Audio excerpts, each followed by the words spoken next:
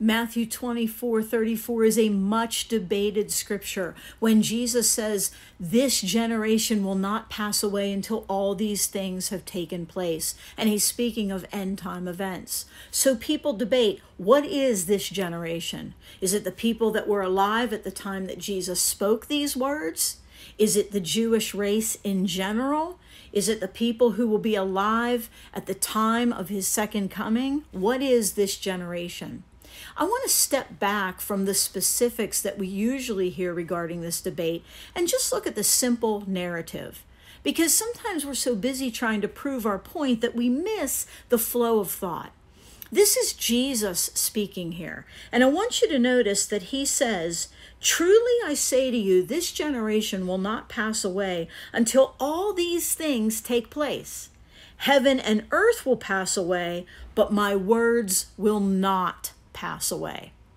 So let's just think about that for a minute. If I take those two verses in context of what's happening and I read them together, I hear Jesus use the phrase pass away 3 different times. First of all, he says, this generation will not pass away until all these things take place. Then he says, heaven and earth will pass away, but my words will not pass away. So I think what Jesus is trying to emphasize is there are things that have an end point and there are things that do not. All right. And so Jesus is clearly saying, look, this generation won't pass away until, but this generation will pass away. That's what he's trying to get at. This generation will pass away, but it's not going to be until I perform everything that I have said I would during the end times. Then this generation will have an end point. He goes on to say, and right after that, heaven and earth itself will have an end point. The only thing that goes on forever, that doesn't have an end point, that never has to change or shift, is the Word of God. That's a wonderful thought. But let's get back to this generation. So Matthew chapter 24 is a narrative where Jesus is giving signs of the times of the end to his disciples. And he begins in a very general way by talking about wars and famines and earthquakes and betrayals and false teachers and lawlessness. And he says these are the beginnings of the birth pains. In other words, these things will become more and more frequent and more intense. Then he proceeds to get very specific, and he talks about what the prophet Daniel spoke of and what the book of Revelation speaks of, the abomination of desolation. When the Antichrist will step into the temple in Jerusalem, the newly built temple, and declare himself to be God and demand to be worshiped. Jesus gets very specific with that part and telling his disciples that the Jews will need to flee into the wilderness during that period of time because that will be the great tribulation period. Then he proceeds to talk about his second coming and all the shaking that will happen in the heavens themselves upon his return. It's on the heels of all those events that he is speaking of, where he says in verse 32 that we should learn from the parable of the fig tree. And remember that when its branch becomes tender and it begins to put forth its leaves, we know that summer is near. Jesus says, so you too, when all these things, when you see them, recognize that the Son of Man is near. He's right at the door. So Jesus first advises us to observe seasons. Now, seasons are general periods of time. We might mark them with a particular day on the calendar, but the weather and plant life doesn't always obey our particular date. You know, it can be a little bit chilly at the beginning of summer, and a winter can have a warm day, and certainly spring really can change on us. But what Jesus is saying is generally, when you see springtime, you know that summer is around the corner. He says, I want you to be aware. I want you to begin thinking about these things when you see the signs. And we certainly are seeing the shadows. We're seeing the foreshadowing of all of these coming tribulation events in our lifetime. Now, they'll grow in frequency and intensity. It's on the heels of him telling us to observe the seasons that he says, I say to you, this generation will not pass away until all these things take place.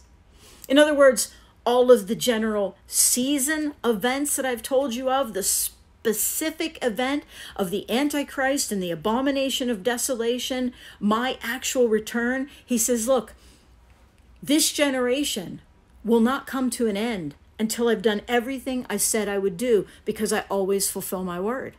Then he goes on to say, and by the way, the universe itself, heaven and earth, will also pass away, but my words will not.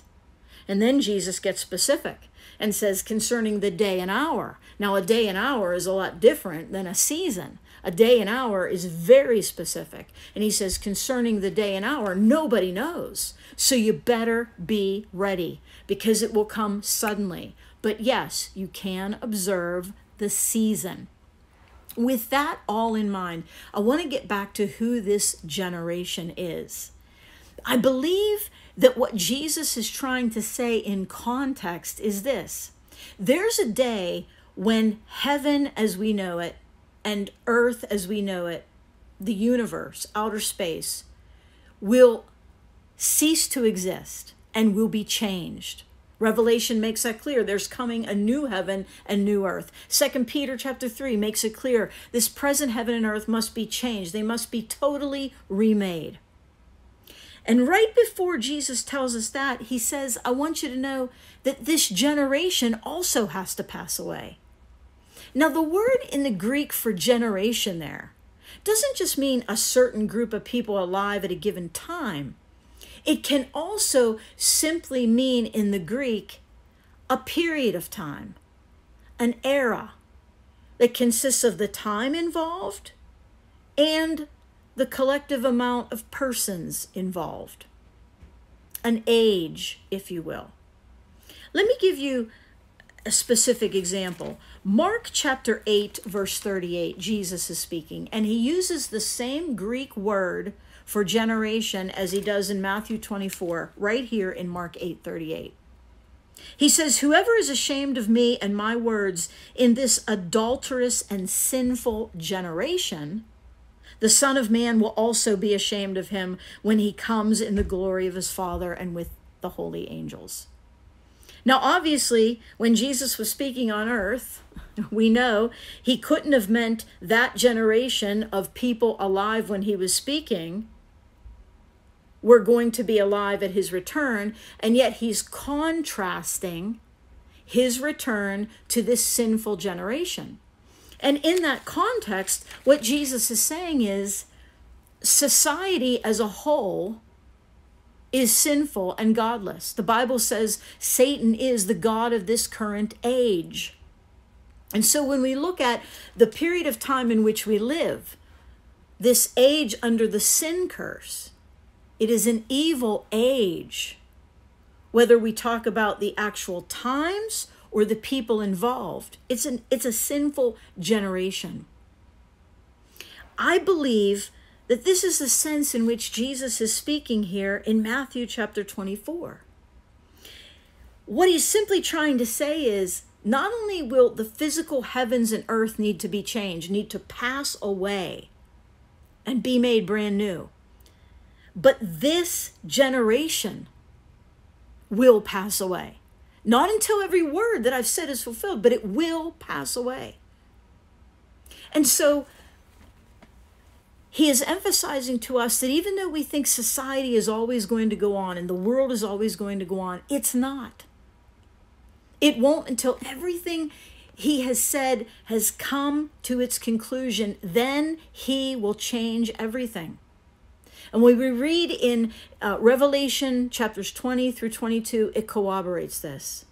We find that after the great white throne judgment, after the evil people, the rebellious people, the unsaved people of all time, after they have been judged at the great white throne judgment and put in eternal hell, then God brings the new heaven and the new earth.